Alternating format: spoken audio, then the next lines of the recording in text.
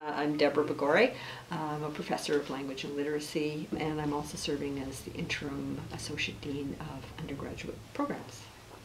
Well, the critical media health literacy, CMHL, we actually did quite a lot of work to make a big definition, and people watching this video may have read Aboriginal Adolescents Critical Media Health Literacy and the creation of a graphic novel. The graphic novels, I mean, I think this has been, certainly for me, it's been a really exciting way to demonstrate what we're finding in the research.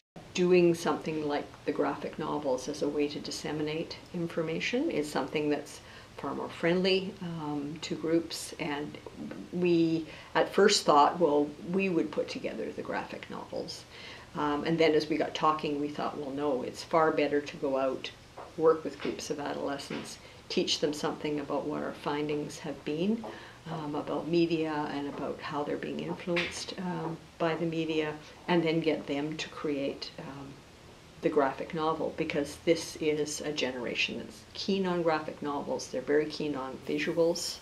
So we've done a number of things. So the first one was this one, Chasing Adland. It's about marketing, and specifically this one is about a girl who's been made to feel very unpopular because of her glasses and her clothes, and she goes to a mall called Adland, and then discovers the truth of what big corporations are actually doing. So this one was certainly a success and disseminated some of the ideas about media, that media is everywhere, that media is a construction, that media leaves out parts that that it doesn't want you to think about, that there are various hooks, so you want to be like everybody else, you want to be prettier, you want to have better clothes. They're prepared to hook into all your fears about yourself in order to sell their product. We worked with a group of Indigenous teens in the interior, and they were interested in advertising, but they wanted to tell a very different kind of story, and they wanted far more cultural content. So once again, we ran a workshop every morning for 5 days in order to create this story. The school board that we were working with has a very active Indigenous circles with teens working with each other. So this was 6 Aboriginal teens.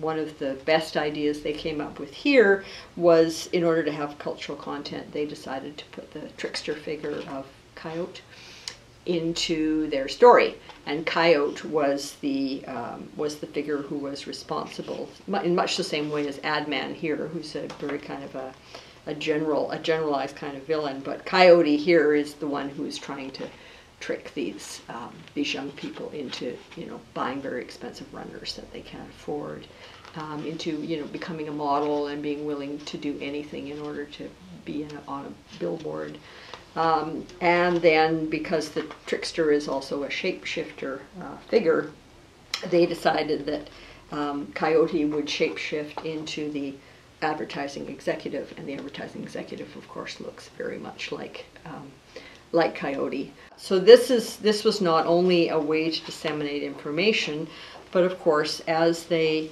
create the stories, they're having to think all the time about what's the health content going to be, what's the media content going to be, what are the lessons about how people are hooked, and how can we work in more of that content. And then with this one, it was all the cultural content. So what are we going to call these people?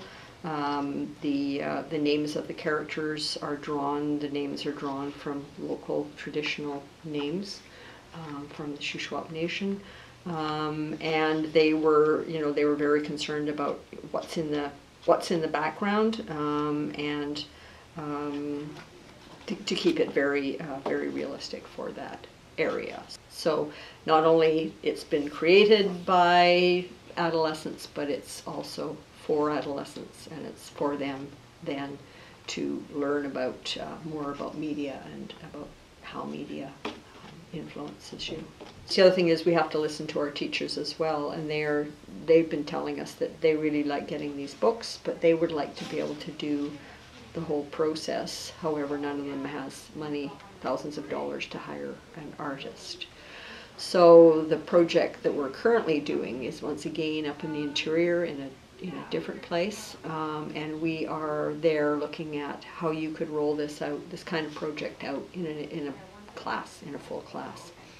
So we're in a First Nations class, a program which is just for First Nations kids, and they are creating the stories in small groups. So there are a variety of stories coming, and then we've paired them up with another high school, which is an art magnet school with a mix of Aboriginal and non-Aboriginal artists, who will then be collaborating with the writers in order to produce the comics.